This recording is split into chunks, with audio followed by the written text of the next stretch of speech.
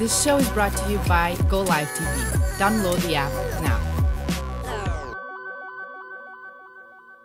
You unravel me with a melody. You surround me with Praise the Lord and hallelujah to a great day in the presence of God. The anointing. Praise the Lord. As we come into agreement again and again, according to the direction of Christ Jesus, we agree concerning and touching these things today which will be spoken. Praise the Lord. And so wherever you are, I pray that you have been watching and receiving into your spirit the Word of God, the Spirit of Christ Jesus being formed in you. We have preached several messages on the glorious Isaiah 61, which continues. But fear not, I'm going to not bother you. I'm not going to go there today, not altogether. But it is glorious in our spirits in Jesus' name. And so from time to time I will mention it. But today I want to share with you some of the things that we hold fast to be true, that we believe in. Therefore, we move in great faith in these things, being steadfast to follow them. These things that I'm talking about is actually biblical statements of faith. No opinion, no nothing else, just as the Word of God is, so we speak. And so bless you today, and I pray that you invite somebody to watch with you on Go Live TV and be active. Some folks may not know how to download their app, but make sure you help them, and the Lord will be blessed. So is the kingdom of God. Amen. Hallelujah. So, and today I am moving to cover us in prayer. And prayer is necessary according to Isaiah 56, that the house of God primarily, first and foremost, be a house of prayer. So we are a house of prayer. And even so, we are a house of prayer. Praise the Lord. And so, Father, again today, because I believe this covering prayer says so much, I spoke it before, and I'm going to pray it into the Spirit again so that you receive. That you receive today, that you receive more. The anointing has more, so you receive more. Just say more. I receive more. I receive more in the anointing, much more than I can think about. And so, Father, by your Spirit today, by your own Spirit today, upgrade the anointing on the ears of the hearer. Let the blessings and the impact of this word far exceed the reality of any prevailing life condition, regardless of its magnitude. Today, the hearer, any of these conditions, today that you are experiencing, the anointing shall break the yoke. Let the great manifestation of the living water quench and water every desert place in every life today. And by the power and the presence of the anointing, command it now every devastating form of grieving and mourning, sorrowing, to give up its ground now. And we declare now that every stronghold of fear, diseases, and death-like situations are demolished in Jesus' name. so be it. And I comment again on the covering prayer, asking, as Jesus said, we have not because we ask not. And so in agreement, we hold this prayer to be the thing that we're asking for today. And first, that you understand and be quickened by the anointing, that the impact of the word will proceed out into your spirit, and it will actually overcome and overturn any prevailing sicknesses, condition, or conditions leading to sicknesses. That is the root of sicknesses. And the presence and the power of the anointing is actually the presence of God. There is no anointing without the presence of God being there. We praise the Lord. And so it replaces the anointing, drives out worry and fear. And you'll remember the anointing because you'll remember the day that you were very happy, the service in which you were very blessed, but you were joyful. And you will know that you need to run into the anointing when you need to shift out of one situation, one spiritual modality, if you will, into another. Because you see, the former things have passed away. In this anointing, the grief and the sorrowing and the worrying, it has actually stopped. You just don't know that. It has stopped. If Christ has spoken, it has stopped. The prophet spoke, the Spirit of God. Actually, here's the thing. As we minister and as I preach, we've known this for a long time, but we have not felt it in the anointing to speak it to you. In order for us to speak to you, the anointing must come that we may speak to you. Here's the thing. The anointing allows the Spirit and the voice of God to flow through a natural man or a woman, so that it is actually Christ Jesus reaching out and healing. It is actually the Spirit of the Lord speaking. It Elohim. It is a prophetic word coming forth fresh from the throne of God, being channeled through, sent through a human vessel. We praise God. So the word of God comes through the human vessel by virtue of the anointing and comes to you to heal you, to lift your burden. That's why we don't do anything.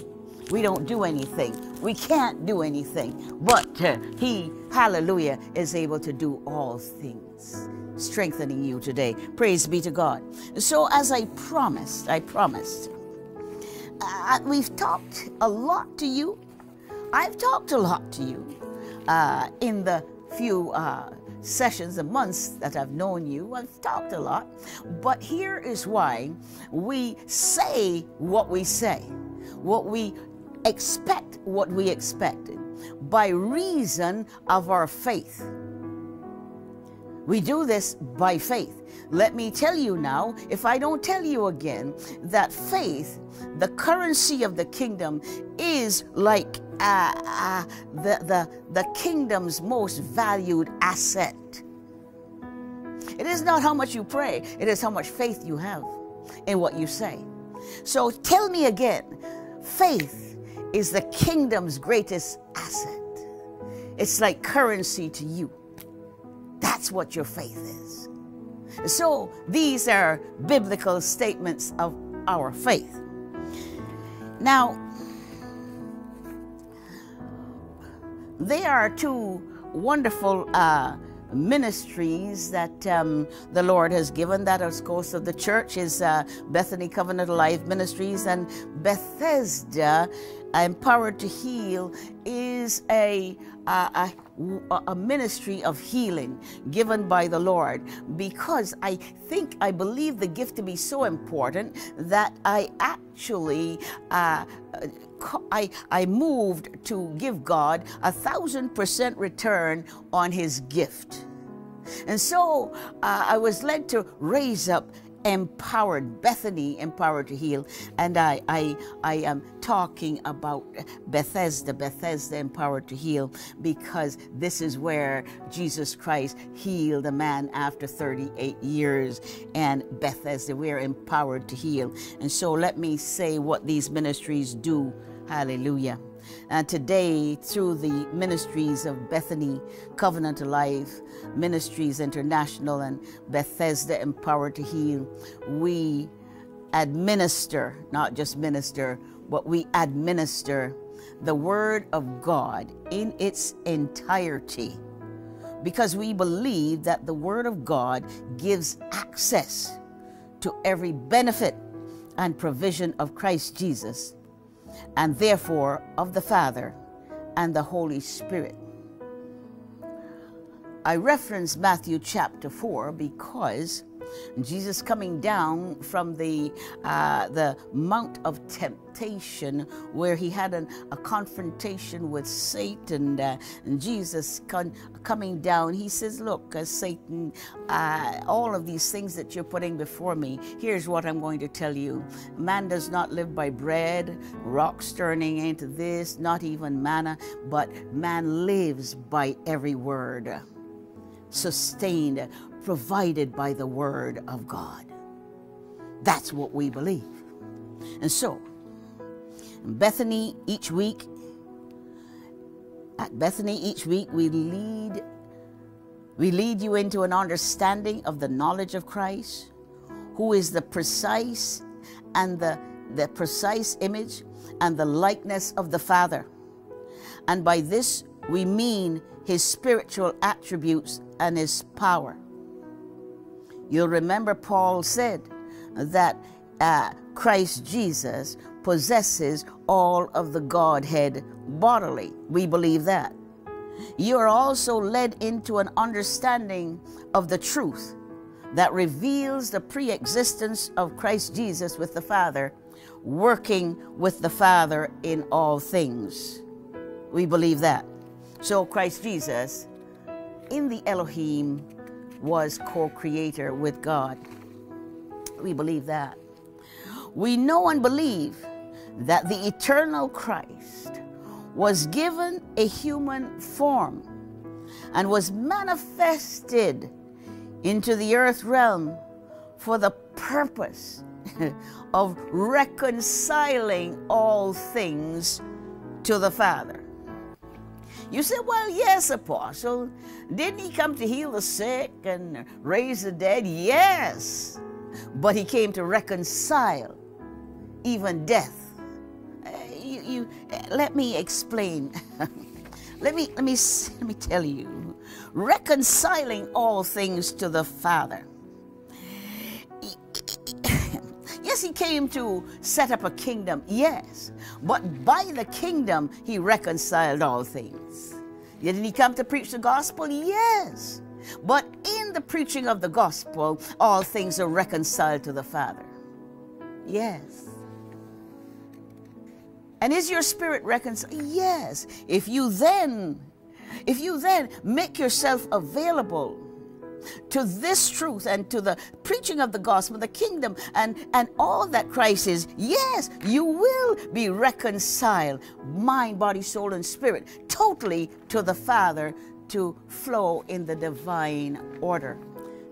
This is true. Then we acknowledge and teach concerning the earthly lineage of Christ Jesus. This then, being called the Messianic teaching, gives insight and revelation into the prophetic words spoken about him throughout all Scripture. That is the Old and the New Covenants, and all the covenants. And so,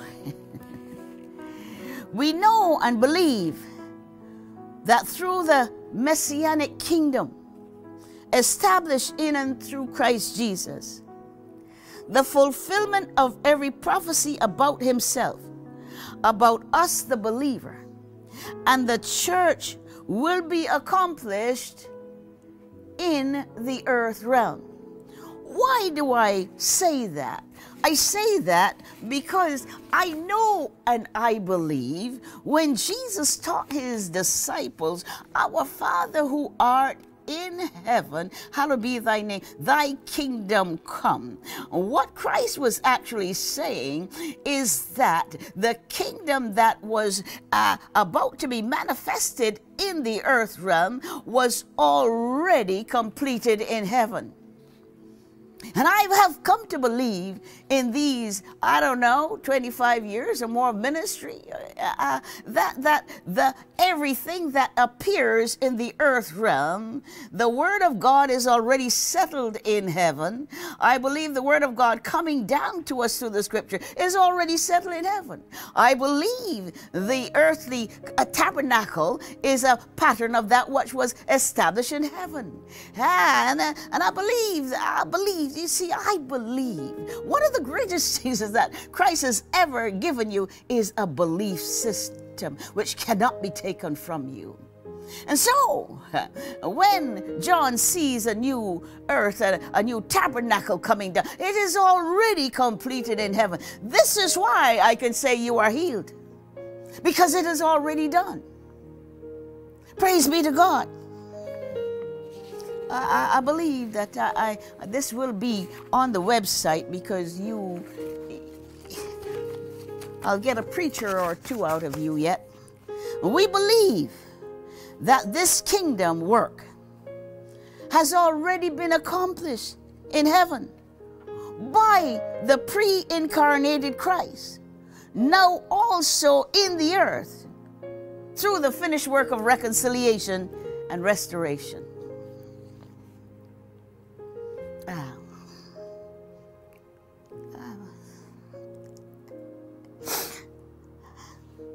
The pre-incarnated Christ, where was he before he appeared in the earth, before his manifestation? Working with the Father. The Scripture attests to it. If you would just study the book of John, which maybe one day we'll get there. I love the book of John. And also in Revelation, you'll find this to be true. He, the pre-incarnate Christ, working with the Father. Jesus saying, "Everything I do, I see the Father do." How is that possible? I and the Father are one.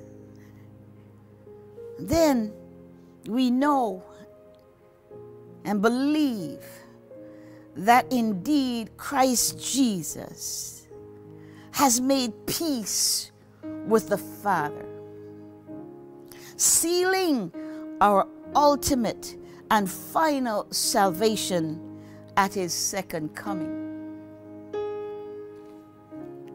We believe and we know that the Holy Spirit is the supreme authority by and through which the Messianic kingdom is maintained and sustained. But most importantly, that the kingdom is firmly birthed in the heart of all kingdom citizens, in whom Christ is being fully formed.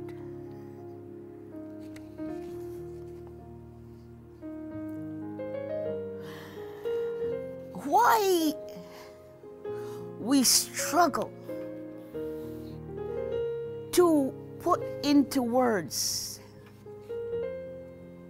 heavenly mysteries.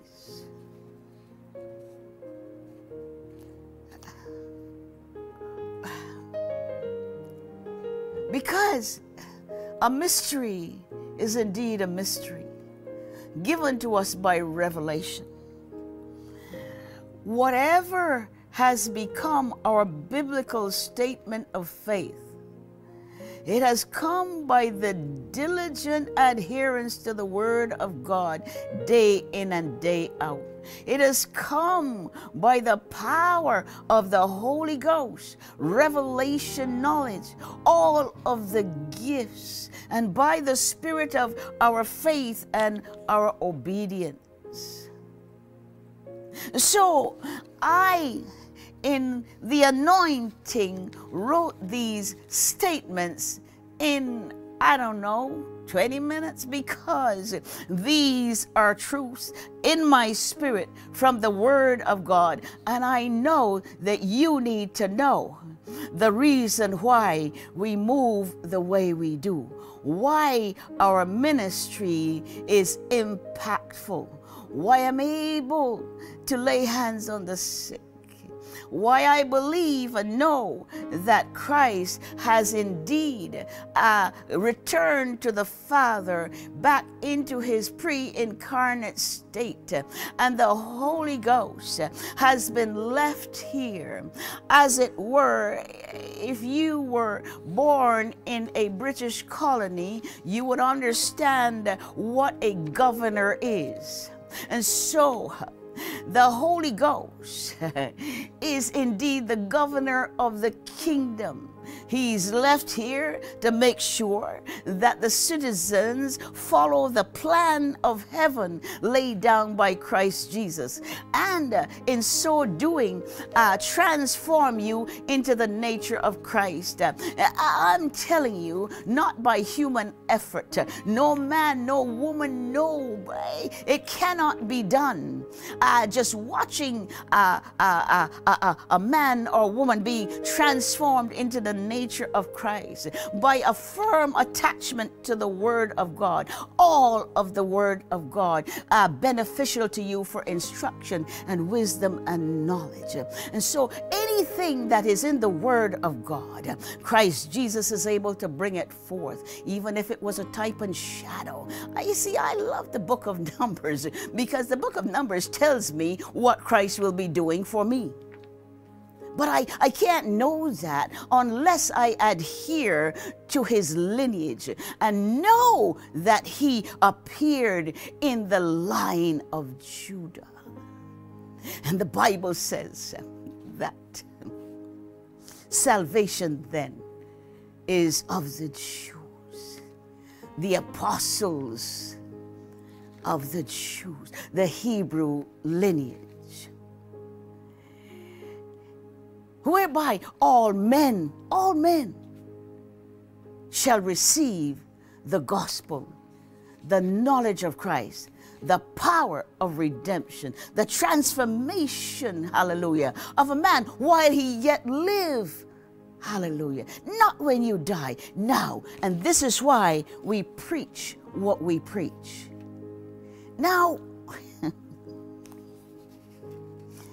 I want to talk to you in the next session about something that I promised. I promised to talk to you about the state of the righteous man. And I'm passionate about it because one day I just became conscious that I did not struggle to do that which was right, that which was wrong. I just didn't happen. But there's a glorious presence of Christ over the righteous. The Bible, I haven't counted them, but there are hundreds of promises for the righteous man. If I were you, I would run into it. I will be speaking to you in the next session.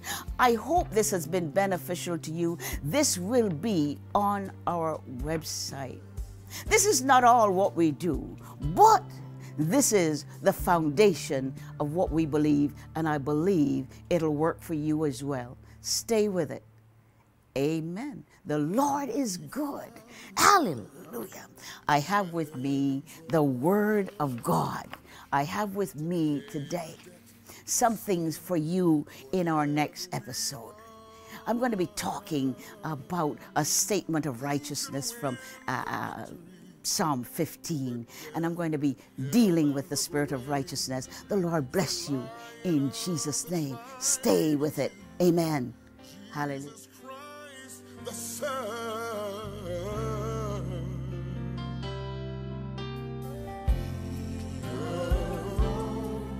is worthy to worship and adore.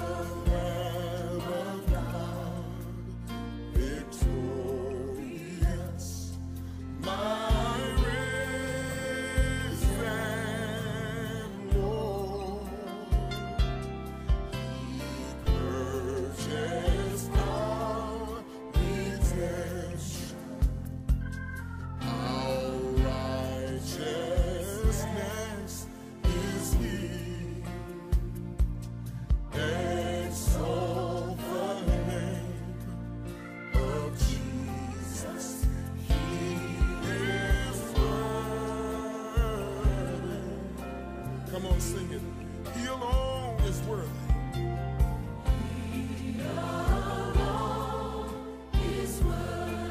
To worship and adore. Oh, yes. The Lamb of God. Victorious. My risen.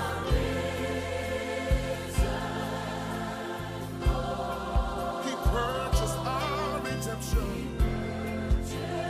Oh, yes, he did. Our righteousness is He.